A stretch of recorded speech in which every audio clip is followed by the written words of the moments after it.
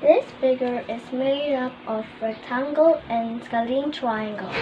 Now we ask to get the perimeter of the rectangle, triangle, and the shaded part. We all know that the perimeter is the distance around the given polygon. First question is, what is the perimeter of the rectangle? The equation of the rectangle is P equals 2 times length plus 2 times width, or length plus width plus width. P equals 2 times length plus 2 times width. Our length is 16 centimeters and our width is 15 centimeters. So 2 times 16 plus 2 times 15, then add n, which is equal to 32 plus 30 is equal to 62 centimeters. Or we can use this method, P equals length plus width plus width. And again, our length is 16. So 16 plus 16 plus 15 plus 15 is equal to 62 centimeters. The perimeter of the rectangle is 62 centimeters.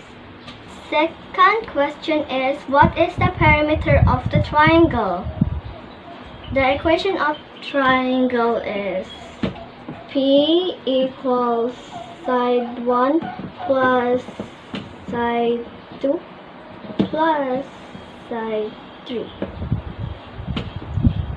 Our first side measures 17 centimeters. Our second side measures 15 centimeters.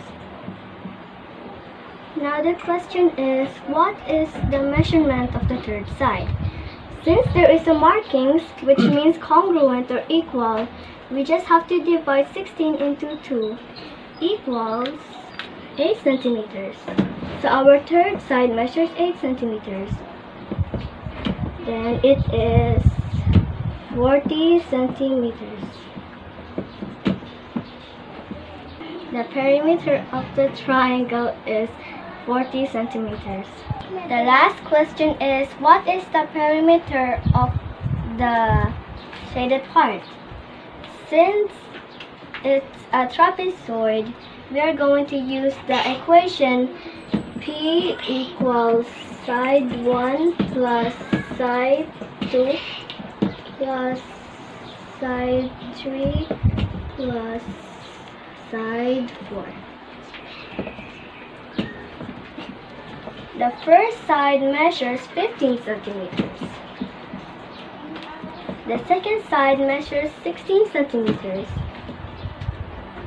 The third side measures 17 centimeters.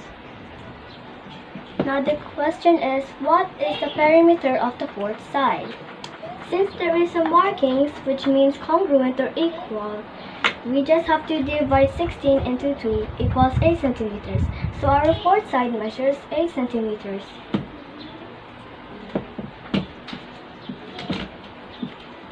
Now we have to add them, and the answer is 56 centimeters.